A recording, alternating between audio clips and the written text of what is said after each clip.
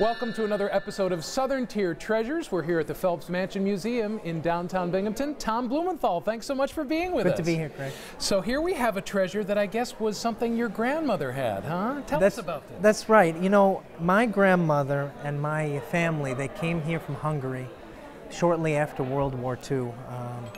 They smuggled these paintings in. Goodness.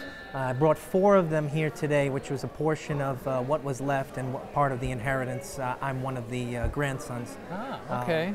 So I was intrigued to learn just how old this particular painting is. 1600's. Oh my gosh. Oh my gosh. And you know the artist? Yes, it is Brewer, as far as I know. I do need to do additional research to double check on that as far as, because it seems like maybe even the name is hard to see on there. But yeah, Brewer. Oh my gosh. So this was one of many that hung in your grandmother's home? Many, yes, that's right. And what sense of value did you get today?